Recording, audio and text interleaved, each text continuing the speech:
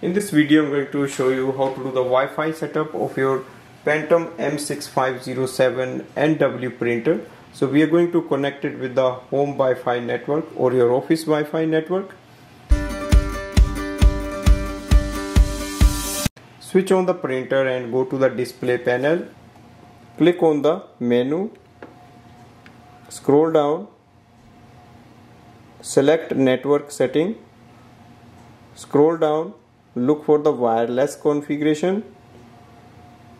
Scroll down and click on the WPS. Click on the PVC mode. Go to your wireless router. If your router has a WPS button, press and hold it for 3 seconds.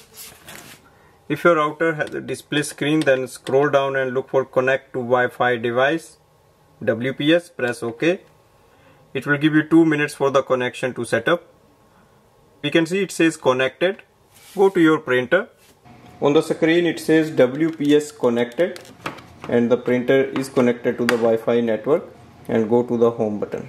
So this way we can add this printer on the wireless network, and now you can add it in your smartphone or in your laptop or MacBook for wireless printing and scanning. Thanks for watching.